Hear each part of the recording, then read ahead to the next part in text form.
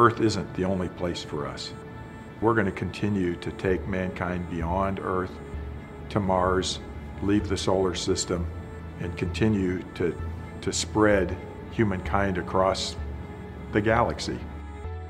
I think our imagination was just like Christopher Columbus's and all of the great explorers, to grow a new economy, to grow a new way of life.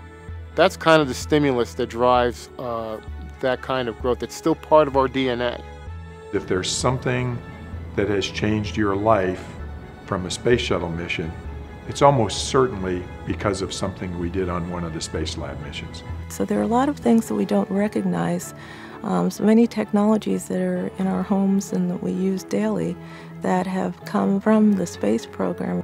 Whether it's medical or material science, whatever it is, that's where the science is being done to allow us to make the next advances.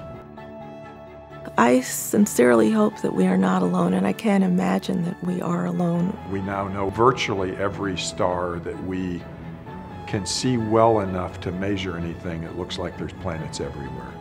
For me to say that of all those stars, that none of them have planets to support life, that life has not started, would be silly. It's a given in my mind that we are not alone. We've got to stop asking the question if we're alone or not. It's only a matter of time till we go back to the moon. We need to have depot points where we can service vehicles and have an infrastructure that then crosses the chasm between Earth and the moon, almost like a planetary train system. I think over time we have to colonize. As our population and our Earth becomes denser in numbers, we're going to have to eventually find a way to leave the planet exploring new lands and new civilizations where we can grow. Fusion, if it can be done small enough and you use it to drive ion engines, you could envision space travel where now you have unlimited sources to allow you to accelerate toward Mars. Mars has been used in a variety of ways to tell us about what we can anticipate about the Earth.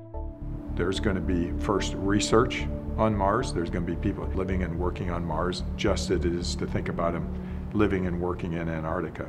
But for now, we're just wanting to go explore and find out what's out there and then get to the moons around the Jovian planets. There's so many tremendously interesting things. I think we'll keep our young people busy for a good while.